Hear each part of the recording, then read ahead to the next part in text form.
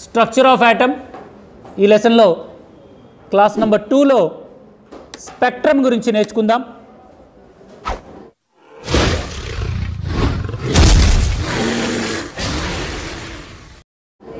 Electromagnetic spectrum.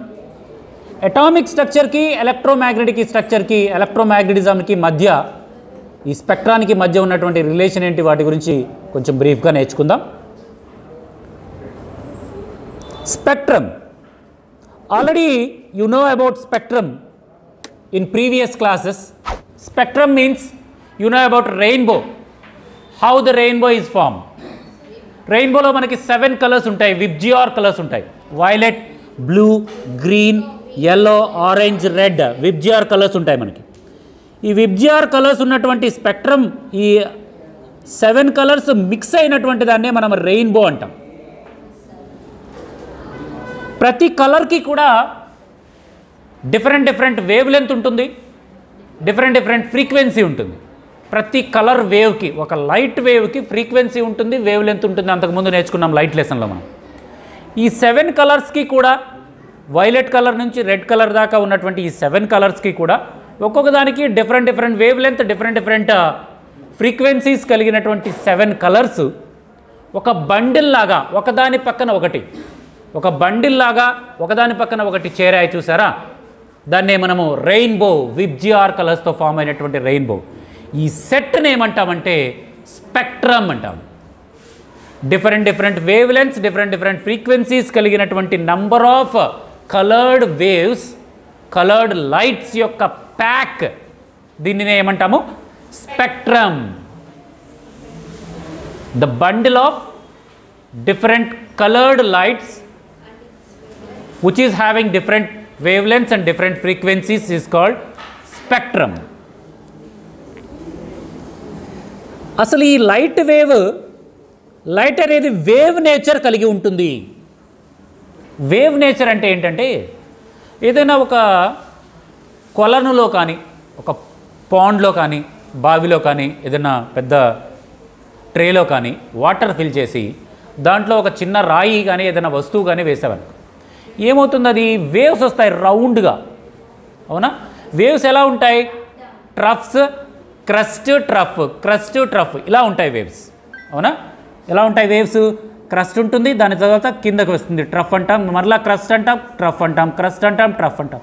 ఇలా crust trough చేసుకుంటూ ముందుకు వెళుతూ ఉంటుంది వేవ్. వాటర్ వేవ్స్ కూడా అంతే. కాకపోతే వాటర్ వేవ్స్ రౌండ్ 360 డిగ్రీస్లో ఉంటాయి. మామూలు లైట్ వేవ్స్ అయితేనేమో స్ట్రైట్గా ఉంటాయి, ముందుకు వెళ్తూ ఉంటాయి. మొత్తం మీద వాటర్ వేవ్స్ని లైట్ వేవ్స్తో మనం కంపేర్ చేయొచ్చు. వాటర్ వేవ్స్ కూడా అంతే. వాటర్ వేవ్స్ని మీరు జాగ్రత్తగా చూస్తే రౌండ్ షేప్లో ఉన్న వేవ్ని చూడండి. ఆ వేవ్ ఎలా ఉంటుందో చూడండి. ఎత్తుగా ఉంటుంది, మరలా కిందకి, మరలా ఎత్తుగా ఉంటుంది. ఆ వేవ్ని జాగ్రత్తగా మీరు అబ్జర్వ్ చేసినట్లయితే క్రస్ట్ ఉంటుంది, తర్వాత ట్రఫ్, ఇంకొక క్రస్ట్, ఇంకొక ట్రఫ్, అలా ముందుకి ట్రావెల్ చేస్తూ ఉంటుంది వేవ్, వాటర్ వేవ్. అలాగే లైట్ వేవ్స్ కూడా అదే విధంగా ట్రావెల్ చేస్తూ ఉంటుంది. కాబట్టి లైట్ అనేది వేవ్ నేచర్ని కలిగి ఉంటుంది. వాటర్ వేవ్స్ లాగా లైట్స్ కూడా వేవ్స్ రూపంలో ముందుకు వెళ్తూ ఉంటాయి, ట్రఫ్స్ క్రస్ట్ చేసుకుంటూ ముందుకు వెళ్తూ ఉంటాయి అనేది లైట్కి ఉండేటటువంటి వేవ్ నేచర్. లైట్కి వేవ్ నేచర్ ఉంటుంది అనే విషయాన్ని నేర్చుకోండి, గుర్తుపెట్టుకోండి. అదేవిధంగా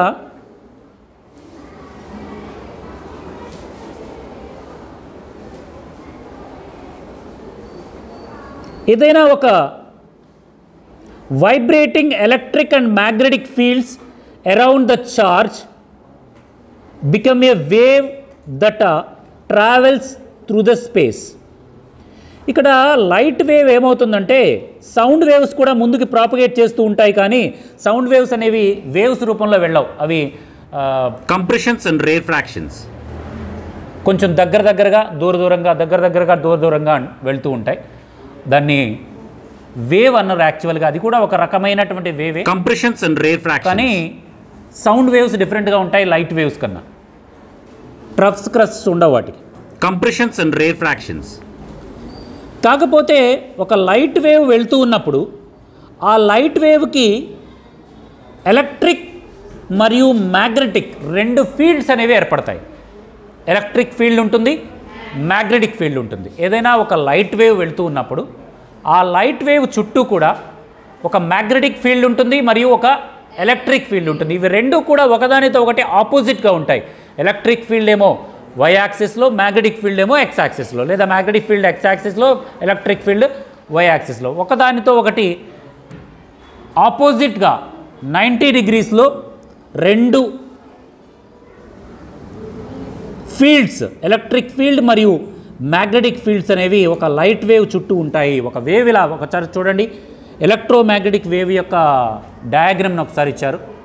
ఎలక్ట్రోమాగ్నెటిక్ వేవ్ అని ఎందుకన్నా మనం అంతకుముందు లెసన్స్లో నేర్చుకున్నాం. మనం visible light, X-rays, gamma race ఇలాంటి రకరకాల రేస్ అన్నింటినీ కలిపి మనము ఎలక్ట్రోమాగ్నెటిక్ రేడియేషన్, ఎలక్ట్రోమాగ్నెటిక్ లైట్స్ అని చెప్పుకున్నాం. విజిబుల్ లైట్ కూడా ఎలక్ట్రోమాగ్నెటిక్ లైటే కదా. మనం చూస్తున్నటువంటి 7 కలర్స్ ఉన్నటువంటి విబ్జిఆర్ కానీ, సన్ నుంచి వస్తున్నటువంటి white light, it is a mixture of 7 colours కానీ, ఈ అన్ని లైట్స్ కూడా ఎలక్ట్రోమాగ్నెటిక్ వేవ్సే. లైట్స్ అనేవి వేవ్ రూపంలో వెళ్తూ ఉంటాయి. పైగా ఆ వేవ్కి రెండు రకాలైనటువంటి ఫీల్డ్స్ ఉంటాయి. ఎలక్ట్రిక్ ఫీల్డ్ మరియు మ్యాగ్నెటిక్ ఫీల్డ్ రెండు ఆపోజిట్ డైరెక్షన్లో ఉంటాయి. ఎలక్ట్రిక్ ఫీల్డ్ మరియు మ్యాగ్నెటిక్ ఫీల్డ్ కలిగినటువంటి వేవ్స్ రూపంలో వెళ్తున్నాయి కాబట్టి వాటిని ఎలక్ట్రోమాగ్నెటిక్ వేవ్స్ అంటాం. Electromagnetic waves, the waves which has electric field and magnetic field, both fields కలిగినటువంటి వేవ్ని ఎలక్ట్రోమాగ్నెటిక్ వేవ్ అని చెప్తాం. ఎలక్ట్రోమాగ్నెటిక్ వేవ్ యొక్క డైరెక్షన్ గమనిస్తే చూడండి, వేవ్ లెంత్ అంటే ఏంటి? రెండు ట్రఫ్స్ మధ్య కానీ రెండు క్రస్ట్స్ మధ్య కానీ ఉన్నటువంటి దాన్ని వేవ్ లెంత్ అంటాము. చూడండి, ఎలక్ట్రిక్ ఫీల్డ్ మరియు మ్యాగ్నెటిక్ ఫీల్డ్ రెండు కూడా ఎలా ఉన్నాయి? ఒకదాంతో ఒకటి ఆపోజిట్గా ఉన్నాయా? ఒక లైన్ చూసినట్లయితే ఆ లైన్కి ఎలక్ట్రిక్ ఫీల్డ్ ఇలా ఉంది, మ్యాగ్నెటిక్ ఫీల్డ్ ఏమో ఇలా ఉంది. రెండు కూడా ఒకదాంతో ఒకటి, అంటే మీకు 3D రూపంలో కనిపించదు కాబట్టి, టెక్స్ట్ బుక్లో 3D రూపంలో కనిపించదు కాబట్టి అలా వేశారు, కానీ యాక్చువల్గా అవి రెండు కూడా ఇలా ఉంటాయి, ఆపోజిట్గా. సో రెండు నేచర్స్ ఉన్నాయి కాబట్టి ఎలక్ట్రోమాగ్నెటిక్ వేవ్ అని చెప్తాం. రైట్, ఇది ఎలక్ట్రోమాగ్నెటిక్ వేవ్ యొక్క డయాగ్రామ్ కూడా ఇంపార్టెంట్. రైట్, అది నేర్చుకోండి. దాని తర్వాత టాపిక్ ఒక చిన్న formula, C is equal to new lambda. ఒక ఫార్ములా ఉంది, అది అండర్లైన్ చేసుకోండి అందరూ. C is equal to new lambda. ఇక్కడ C అంటే speed of light in vacuum. ఎంతో తెలుసా? 3 × 10⁸ meters per second. వ్యాక్యూమ్లో అంటే ఎయిర్ లేనటువంటి, సన్కి ఎర్త్కి మధ్య ఏం లేదు కదా, వ్యాక్యూమ్ ఉంది కదా, అలాంటి వ్యాక్యూమ్ ప్లేస్లో లైట్ ఎంత స్పీడ్తో వెళ్తుందో దాన్ని లైట్ స్పీడ్ అంటాం. లైట్ యొక్క maximum speed 3 × 10⁸ meters per second. ఎవరు కూడా లైట్ స్పీడ్తో వెళ్ళలేరు. ఏ వెహికల్ కూడా లైట్ స్పీడ్తో ట్రావెల్ చేయదు. ఎంత జెట్ విమానం కూడా లైట్ స్పీడ్తో ట్రావెల్ చేయలేదు. లైట్ స్పీడ్తో ట్రావెల్ చేస్తే ఒక థియరీ ఉంది, సర్ ఐజాక్ న్యూటన్ చెప్పినటువంటి థియరీ. ఏ ఆబ్జెక్ట్ అయితే, అది ఆబ్జెక్ట్ కావచ్చు, హ్యూమన్ కావచ్చు, ఏ థింగ్ అయినా సరే లైట్ స్పీడ్తో ట్రావెల్ చేస్తే టైం గడవదు, టైం ఆగిపోతుంది లైట్ స్పీడ్తో నువ్వు ట్రావెల్ చేస్తే. సో దాని గురించి మనకు అనవసరం యాక్చువల్లీ. C అంటే speed of light in vacuum, the value is 3 × 10⁸ meters per second. అదేవిధంగా న్యూ అంటే తెలుసు మీకు, ఫ్రీక్వెన్సీ. ప్రతి వేవ్కి కూడా ఫ్రీక్వెన్సీ ఉంటుంది. ఫ్రీక్వెన్సీ అంటే ఒక సెకండ్కి ఎన్ని వేవ్స్ బయటకు వస్తున్నాయి ఆ పాయింట్ నుంచి, దాన్ని మనం ఫ్రీక్వెన్సీ అంటాం. అదేవిధంగా ల్యాంబ్డా అంటే వేవ్ లెంత్. చూసాం కదా, రెండు ట్రఫ్స్కి మధ్య దూరం కానీ లేదా రెండు క్రస్ట్లకి మధ్య దూరం కానీ ఉన్నటువంటి స్పేస్ని, డిస్టెన్స్నే ల్యాంబ్డా వేవ్ లెంత్తో చూపిస్తాం. Wave length lambda, frequency nu, light speed C. ఈ మూడింటికి మధ్య relation తెలిపేటటువంటి ఈక్వేషనే C is equal to new lambda. ఈ ఫార్ములా యూజ్ చేసి 1 మార్క్ క్వశ్చన్స్ లేదా 2 మార్క్స్ ప్రాబ్లమ్స్ వస్తాయి. లైట్ స్పీడ్ ఎవరు? ఒక వేవ్ యొక్క ఫ్రీక్వెన్సీ ఇస్తారు, వేవ్ లెంత్ కనుక్కోండి అంటారు. లైట్ స్పీడ్ యొక్క వాల్యూ ఎప్పుడు కూడా constant, 3 × 10⁸ meters per second. So అది మారదు కాబట్టి ఫ్రీక్వెన్సీ ఇస్తే వేవ్ లెంత్ కనుక్కోవచ్చు, వేవ్ లెంత్ ఇస్తే ఫ్రీక్వెన్సీ కనుక్కోవచ్చు by using the formula C is equal to new lambda. Right,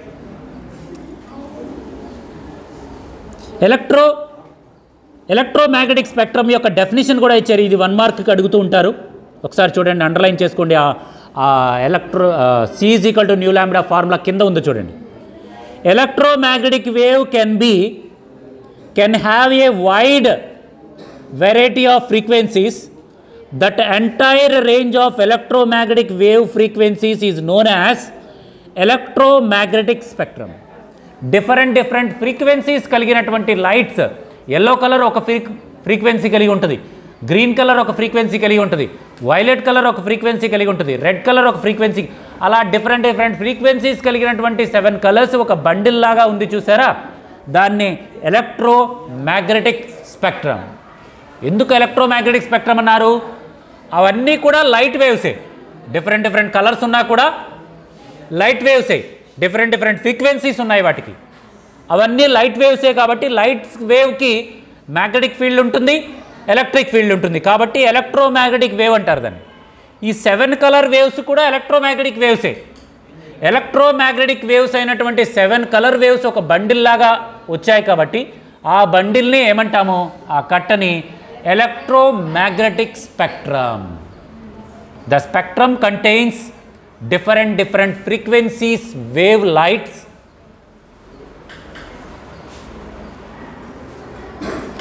next దీని తర్వాత విజిబుల్ స్పెక్ట్రమ్ అని ఒకటి ఉందో చూసారా మీకు? విజిబుల్ స్పెక్ట్రమ్, విజిబుల్ లైట్ అంటే మన ఐస్కి కనిపించేటటువంటి లైట్ని విజిబుల్ లైట్ అంటాం.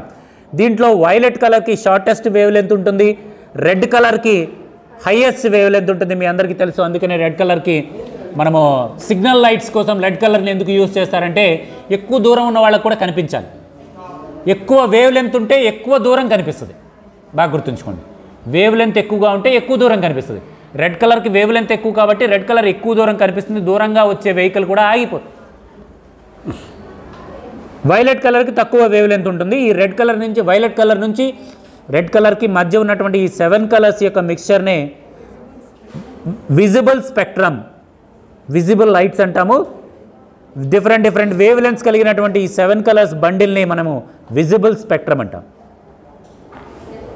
చూడండి, ఇక్కడ ఎలక్ట్రోమాగ్నెటిక్ స్పెక్ట్రమ్ని డయాగ్రామ్ రూపంలో చూపించారు చూడండి. ప్రతిదానికి వేవ్ లెంత్ ఎంత ఉంటుంది. డిఫరెంట్ వేవ్ లెంత్ చూడండి. కాస్మిక్ రేస్ దగ్గర నుంచి గామా రేస్, ఇలా ఉంటే గామా రేస్ అంటారు వాటిని.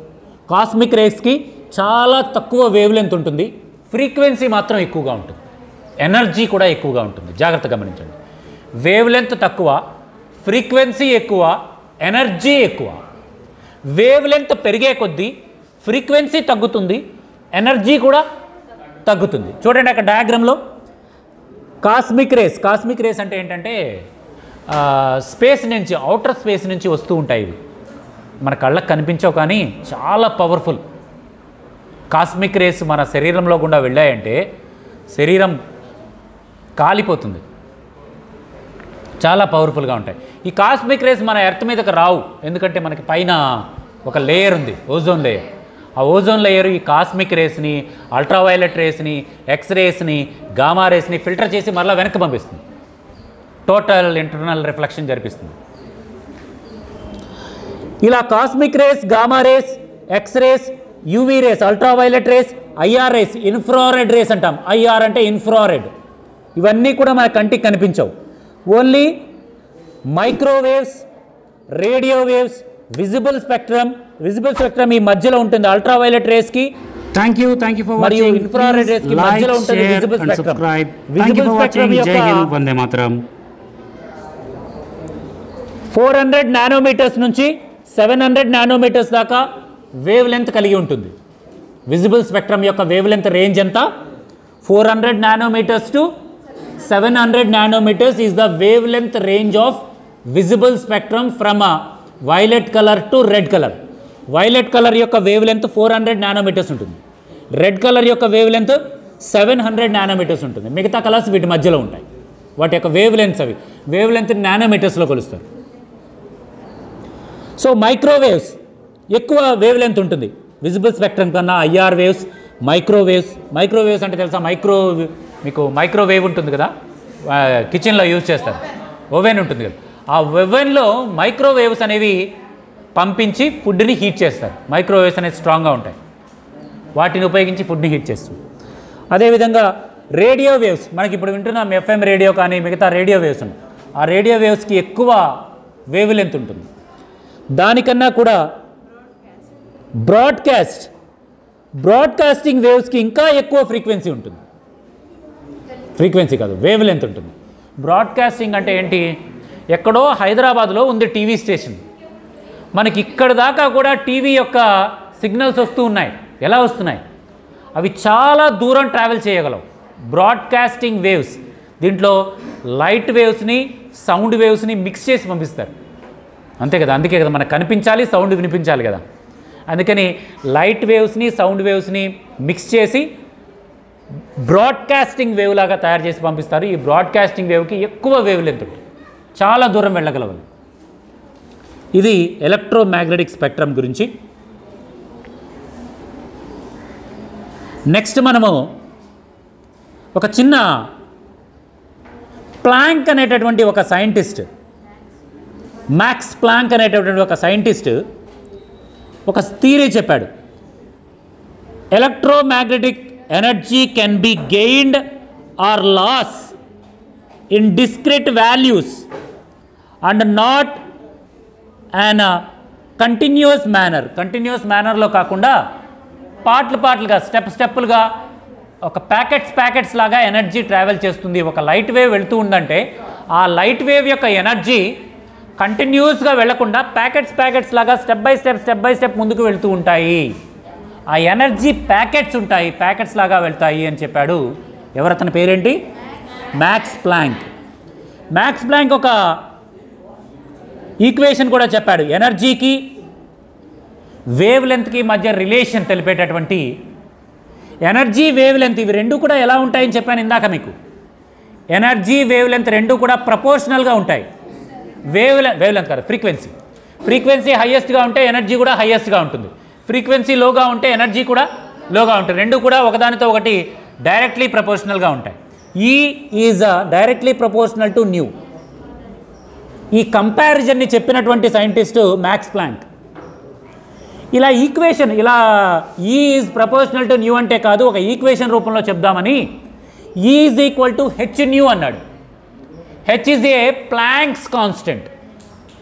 అంతే కదా, ఒక రిలేషన్ని డైరెక్ట్లీ ప్రపోర్షనల్ అనేటటువంటి గుర్తును ఉపయోగించి కానీ ఇన్వర్స్లీ ప్రపోర్షనల్ అనే గుర్తును ఉపయోగించి కానీ ఒక రిలేషన్ని చెప్పినప్పుడు ఆ రిలేషన్ని ఒక ఈక్వేషన్ రూపంలో ఈజ్ ఈక్వల్ టు రావాలి కదా ఈక్వేషన్ అంటే. మరి ఆ గుర్తును తీసేసి ఈజ్ ఈక్వల్ టు పెట్టాలంటే ఒక రూల్ ఉంటుంది మనకి, చిన్నప్పుడు నేర్చుకున్నది, ఒక కాన్స్టెంట్ పెట్టాలి. Is proportional to new is a relation. దాన్ని ఈక్వేషన్ రూపంలో చెప్తే is equal to H new. H is a constant that is called planks constant. దాని వాల్యూ కూడా 6.626 into 10⁻⁻34 joules seconds. New is a frequency, right. ఇది కూడా 1 మార్కుకు వస్తూ ఉంటుందమ్మా. Planks constant value కానీ planks equation is equal to H new పైన చిన్న problems కానీ 1 మార్కుకు వస్తూ ఉంటాయి, రైట్. నెక్స్ట్ క్లాస్లో మనము నీల్స్ బోర్ అటామిక్ స్ట్రక్చర్ గురించి నేర్చుకుందాం. నీల్స్ బోర్ చెప్పినటువంటి బోర్స్ అటామిక్ మోడల్, దీని గురించి నెక్స్ట్ క్లాస్లో నేర్చుకుందాం. Thank you for watching. ఈ వీడియో కనుక మీకు నచ్చినట్లయితే లైక్ చేయండి, షేర్ చేయండి, సబ్స్క్రైబ్ చేయడం మాత్రం మర్చిపోకండి. Thank you for watching. జై హింద్, వందే మాతరం.